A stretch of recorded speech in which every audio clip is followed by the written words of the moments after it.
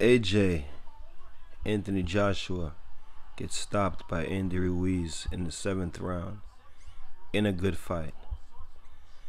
Blessed love and blessed night, boxing world, boxing nation, fighting world, fight nation.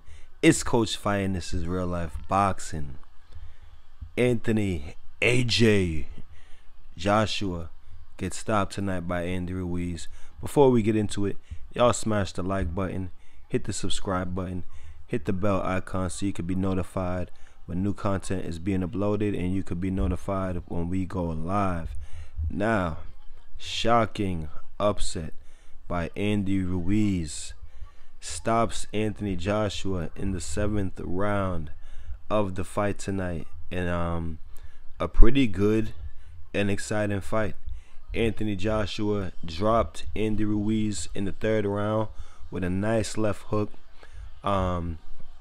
rocked him pretty good. Andy Ruiz got up and Anthony Joshua went for the finish, kind of as the Wilder haters will say, Wilderish. Kind of went for the finish uncontrollably, not being defensively responsible, and he got caught in the exchange with a few punches, but one punch I believe was a left hook that caught him right on the top of his head, like right on the temple. Those punches that just throw off your equilibrium. And Anthony Joshua did a dance. His legs went out from underneath him, and he went down. And here I am watching the fight again in the 7th round, and Andy Ruiz just starts rocking him again. But yeah, in that 3rd round, he went down and he was rocked. He got up and he went down again after Andy Ruiz threw a plethora of punches.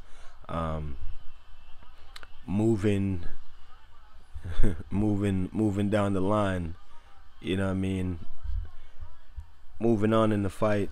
They were going at it, and here goes AJ, gets dropped again, but they were going at it, and in about the 5th round, Andy Ruiz started going to the body with straight punches, throw a jab and a nice right hand right to the solar plexus, right in the breadbasket. And Anthony Joshua was not liking those shots, and it was just the beginning of the end from there. And like I said, I'm watching the fight over again right now. They just stopped it. It was the beginning of the end once Andy Ruiz started to go to the body. AJ just started slowing down, going backwards. Andy Ruiz pretty much walking him down, going to his body, slowed AJ down, and then just took it to AJ. Was just countering really well. The thing is, AJ would was being aggressive. He was throwing big shots. You could tell he wanted to get Ruiz out of there, but every time he would land a big shot, he was not defensively responsible. Andy Ruiz would counter whether he got hit or not. Even if he got hit with a big shot, he would still counter right after, just throwing a lot of shots. And Anthony Joshua at certain times was even like turning his back, almost like he just didn't know how to defend that onslaught, the quick hands, you know what I mean. Like I said, at certain points Anthony Joshua was almost turning his back.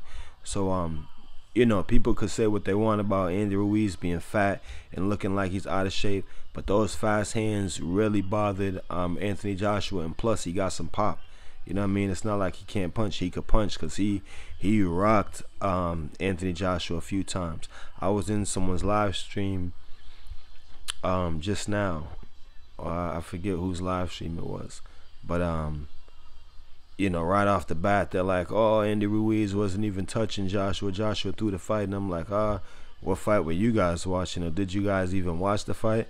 Because Andy Ruiz was definitely touching him. They were touching each other. It was a pretty good, it was a good, exciting fight, honestly. But man, AJ just really disappointing. And I mean, I did a video the other day, and my question was, can Anthony Joshua knock out Andy Ruiz? And I didn't do a fight prediction, but in that video I said I thought that AJ would be able to KO Ruiz, at least, you know, mid to late fight, but it went the other way around. Extremely disappointed, man. I like AJ. You know what I mean? You know, some of these people that watch the channel may feel like I don't like AJ, but I like AJ. I felt like him and Deontay Wilder, you know, were the best two heavyweights, you know, in the world. But man, AJ proves different tonight. But you know, this is boxing, and like I said, the heavyweight division, anything can happen. I also did a video a few weeks ago saying that, you know, AJ and Wilder need to fight. We don't need to wait out these fights, because you never know when any of them, you know, are gonna take a loss. Anyone could take a loss at any given time, especially in the heavyweight division. You know what I mean? You know what I mean? These guys are big men, punching big, so anything can happen at any given time. So, you know what I mean? I said that in the videos, and look, it happens tonight. Really unexpected. This fight was supposed to be Anthony Joshua versus Jarrell Big Baby Miller, and Big Baby Miller failed his drug test, and Andy Ruiz stepped in on late notice and got the job done, man. Stops Anthony Joshua, and you know, honestly, Anthony Joshua didn't look like he wanted to fight. He's leaning back on the ropes. The referee's asking him if he's ready to fight. He's not stepping forward, and even in the last knockdown, he kind of just took a knee. You know what I mean? Andy Ruiz was just throwing punches, and he kind of just went down and took a knee. Like, you know what I mean? He it's not even like he got dropped with a punch. Like, Andy Ruiz was just like in the midst of throwing a bunch of punches, and he just took a knee. Like, you know, he couldn't take it. He had no defense for the quick hands, didn't know what to do. Shout out to Andy Ruiz, man, for taking the fight on late notice and getting the job done, man. And hopefully Anthony Joshua can go back to the drawing board, you know, fix whatever issues he had, and come back and get his titles. He says he's exercising, you know, the rematch clause right away. So you know, hopefully he could get his belts back, and we could see a Wilder you know, Joshua fight. Wilder scheduled to fight Ortiz and then Fury, so he has 2 fights lined up already. So hopefully Anthony Joshua would you know, put his rematch clause into use and go back to the drawing board, man. First time in the US. He was in Miami, so y'all know Miami.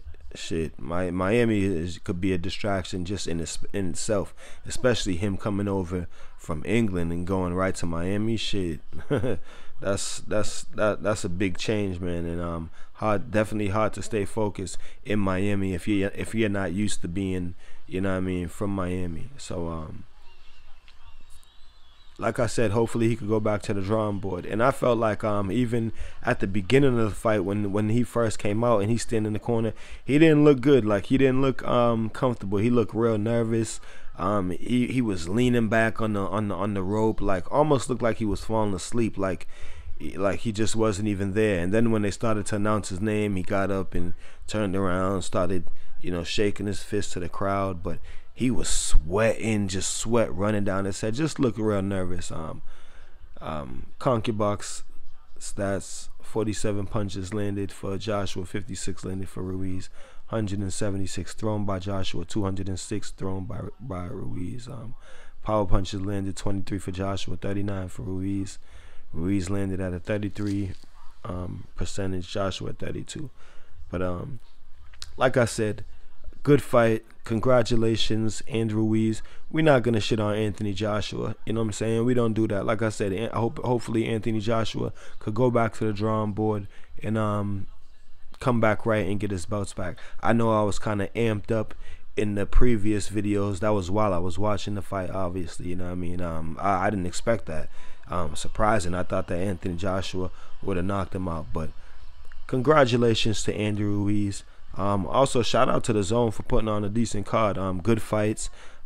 Katie Taylor was in a tough fight tonight. I felt like she lost that fight, but you know, the Zone judges gave it to her. But I definitely felt like she lost that fight by like 2 or 3 rounds. That girl was just, you know, wasn't as pretty, wasn't as good as a technically sound fighter as Katie Taylor, but she was just putting on the pressure, and Katie Taylor couldn't get away from it.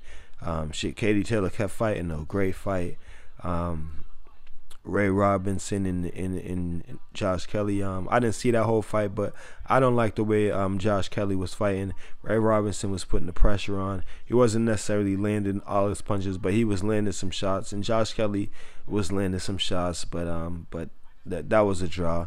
Josh Kelly looked pretty upset. It was another fight too. It was another fight. But yeah, man, shout out to all the fighters tonight. Shout out to the Zone, like I said, for a decent card. Congratulations to Andy Ruiz.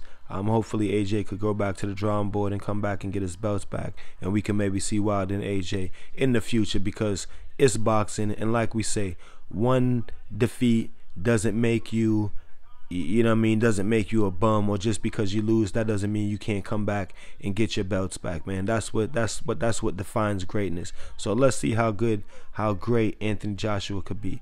It's Real Life Boxing. Y'all smash the like button, subscribe to the channel. I'm gonna ask you guys to protect yourself at all times. Peace and one love, man. So if you like this video and you would like to see more great content like this on the channel, go to the PayPal link or the Cash App link in the description and show your appreciation by donating any amount that you feel is equivalent to the value of this video. Thanks for watching. Thanks for the support. This is Real Life Boxing.